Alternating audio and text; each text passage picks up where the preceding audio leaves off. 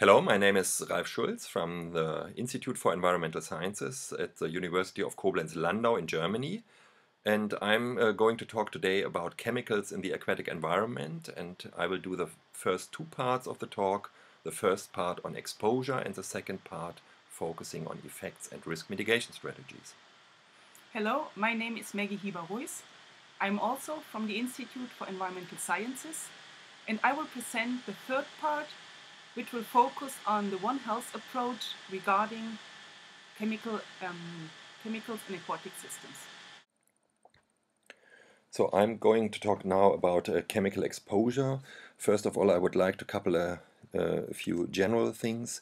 If you think about critical characteristics of environmental chemicals, this is obviously a high toxicity, a high persistence, and a high lipophility, so the tendency of a chemical to accumulate in the food chain. And this then characterizes persistent bioaccumulative toxic substances, so-called PBT substances.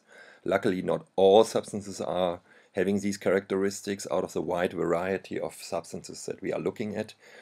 There is, for example, inorganic ions, organic chemicals, a very large group, organometals, nanomaterials, radioactive ions, and gaseous pollutants. And I'm going to talk here in my talk today only about a specific group of pesticides, particularly the insecticides, as an example.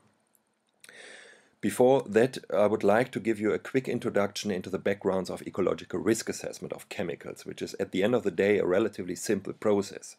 What you need to do for ecological risk assessment is you need to characterize the exposure site.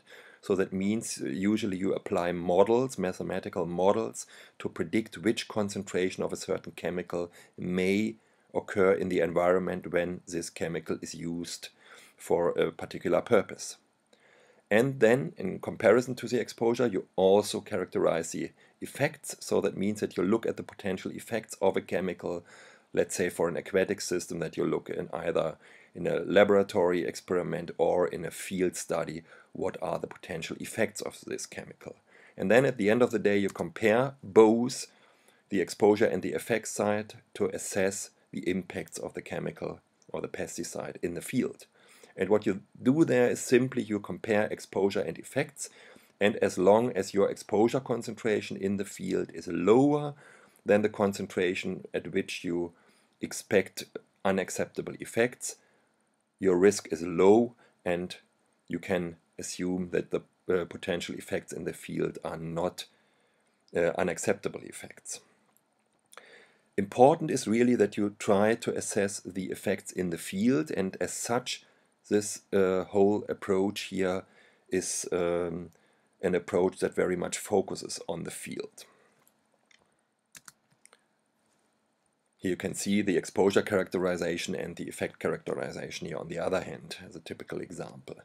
So that means if you look at the effects from a field perspective, so more in a retrospective approach in comparison to the prospective approach which predicts the potential effects of pesticides, you look in a retrospective approach which tries to survey potential effects of pesticide in the field, then you usually focus on so-called field studies, which in this context here are really monitoring studies conducted under normal farming practice to describe exposure and effects on various response variables.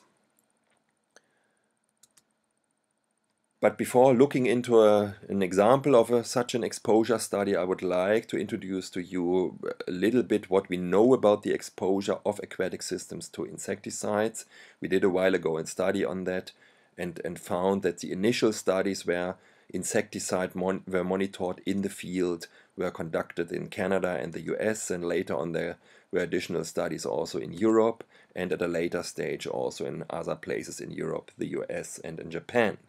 And this was more or less the picture that we had around the year 2000. So that means up to or until about 2000 we had hardly any information, almost no information on insecticide exposure in aquatic systems on the southern hemisphere, although pesticides were used already on the southern hemisphere in extensive agricultural areas for many, many years.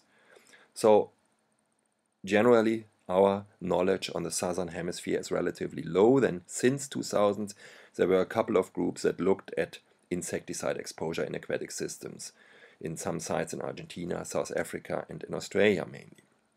But still our knowledge is relatively low, particularly for the southern hemisphere.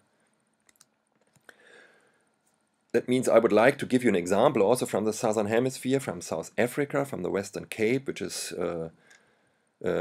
strongly dominated by wine growing and fruit orchard growing area. Here you can see the Lawrence River, which flows here through this valley. And there's a couple of tributaries discharging into the Lawrence River, and these tributaries may be directly influenced by non-point source pesticide entries as indicated here by the red arrows. So basically what we did is we looked at the exposure which may occur here for these tributaries and then ultimately also for the Lawrence River. And there's two main entry routes of pesticides into the Lawrence River. One is spray drift and the other one is runoff.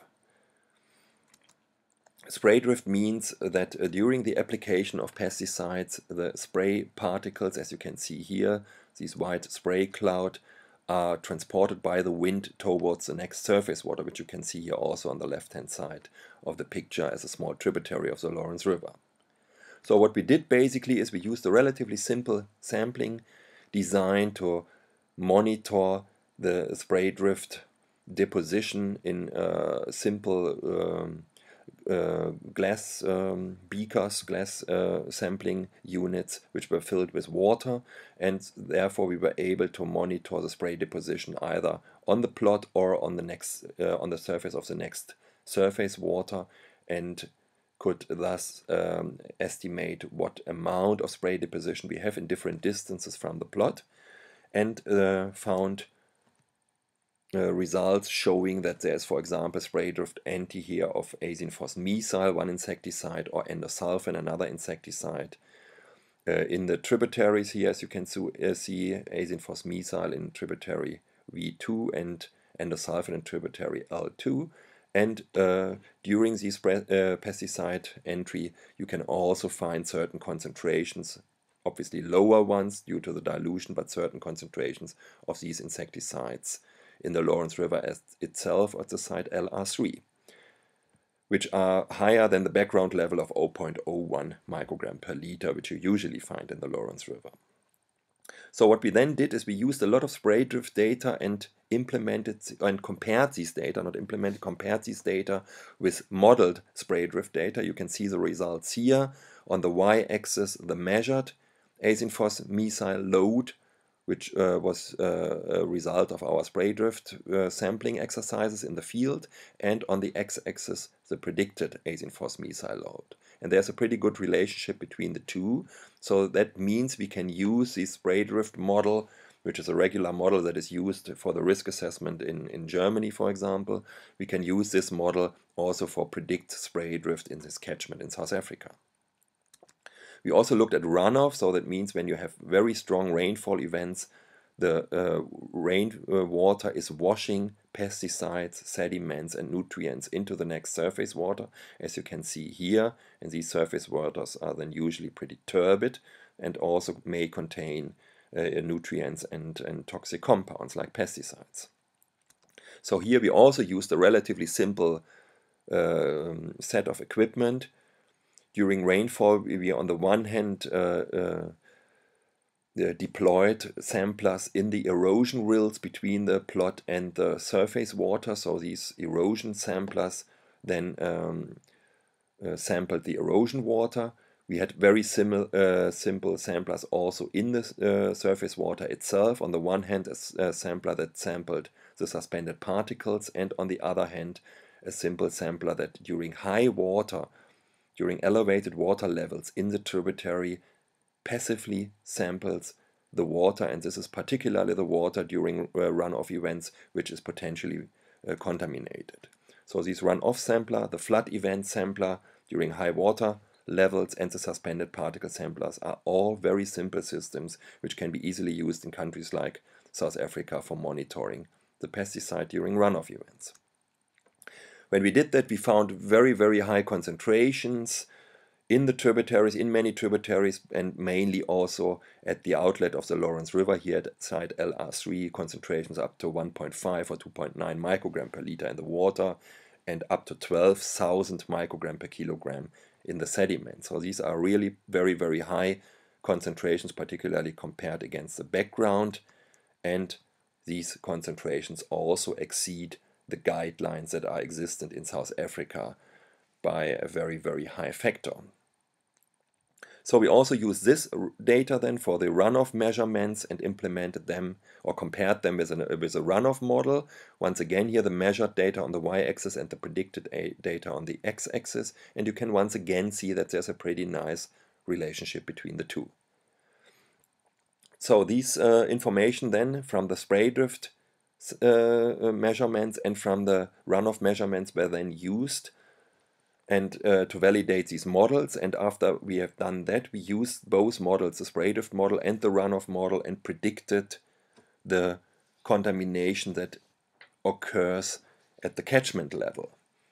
So here you can see schematic drawings of the whole Lawrence River catchments with all the tributaries on the right-hand side the spray drift, on the left-hand side the runoff situation, and you can easily see that during spray drift there's up to about 6 grams of azine-phos methyl that is leaving this whole catchment during the year, while during runoff there is way more than 20 grams, in fact something like 46 grams of azine-phos methyl leaving the whole catchment on a yearly basis.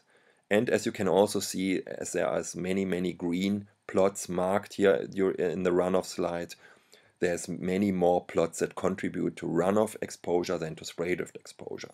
So this result was somewhat surprising for us, because we assumed that in an orchard area and a fruit orchard area spray drift is way more important, but in fact we found that runoff is way more important for the insecticide entry into surface waters. So let me summarize what I showed you so far. Pesticides are widely distributed in aquatic systems, not only in South Africa. There's many findings also from other countries. There is simple and inexpensive yet still effective sampling procedures available, which do not cost a lot and which allow to sample pesticides very effectively also in countries where there's not many technical equipment available. However, of course, the chemical analyzers of the pesticides involve certain equipment and is not such an easy thing to do. But sampling as a first step of the monitoring is relatively inexpensive, possible in many countries of the world, basically. I also showed you that edge of field runoff is way more important for the pollution than, for example, spray drift. So in many countries and many situations we will have this situation that you should focus on edge of field runoff in order to really find the peak events. And of course, edge of field runoff is a relatively short-term event, and it's due to heavy rainfall conditions. So in some areas it might be just during certain parts of the year, in other areas it might be throughout the year or larger parts of the year that you may have these strong rainfall events, which then lead to edge of field runoff. I also showed you that remote sensing data, spatial data coming from remote sensing exercises can help a lot to identify sources of exposure, pathways of exposure, and hotspots. And last but not least, the concentrations that are usually found in surface waters indicate that biological effects are very likely, and that is what I'm going to talk about in another talk. Thank you very much for your attention.